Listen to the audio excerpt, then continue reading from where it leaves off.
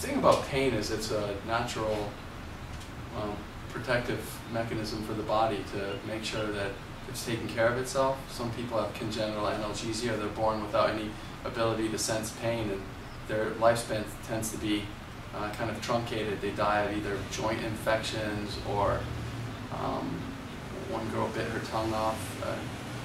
They have abbreviated lifespans because pain doesn't teach them to, lack of sensitivity to pain prevents them from protecting themselves. But in LA you see lots of people doing triathlons, really pushing it, want to stay fit.